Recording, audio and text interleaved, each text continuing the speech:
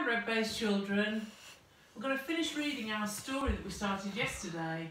Hassan and Aneesa celebrate Eid. The Eid prayer had finished and everyone is sitting quietly. Only the Imam is speaking. Allah likes it when we give money and food to the poor and needy people. They should enjoy Eid too. We can also share food with neighbours, family and friends. Hassan listens carefully to the Imam.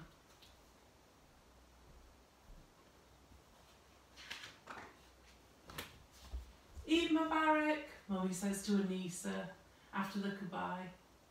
Eid Mubarak, Aneesa replies with a big smile. Let's find Daddy and Hassan. I want to say Eid Mubarak to them. They walk across the park. It's bustling with people celebrating Eid. Mum spots Hassan and waves. Daddy says goodbye to his friend. The party will start soon and they need to get home.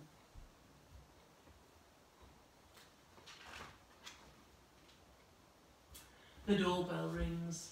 Assalamu alaikum, Eid Mubarak, says Daddy, and Mummy greets their guests. Hassan and Aneesa are in the living room.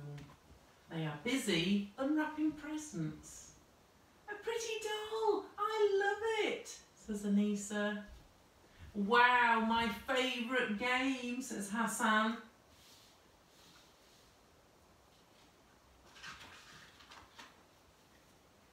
Soon the feast will be served.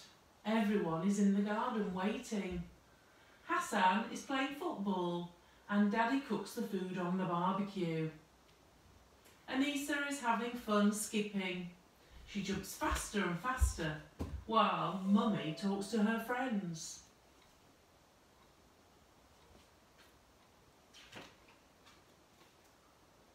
It's getting late. All the guests say Assalamu alaikum and they go home. Mummy starts to tidy up. There is plenty of Eid food left. Let's share it with our neighbours, says Hassan. That's a brilliant idea, replies Mummy. Daddy knocks on Tom and Gemma's door. Hello, happy Eid. We have some food for you, says Daddy. This looks tasty. Thank you, says Tom. Hassan and Aneesa have had a wonderful Eid. They don't want it to ever end. I hope you enjoyed the story about celebrating Eid. I bet you're getting excited for celebrating Eid in your family. This year's a bit different because we have to be a bit more careful because of COVID-19. We have to make sure we keep ourselves safe and think about keeping other people safe as well. We might not be able to see as many people of our friends and our family, but we can still celebrate and have a nice time. There's some lovely activities on the classroom for you to do for the rest of the week.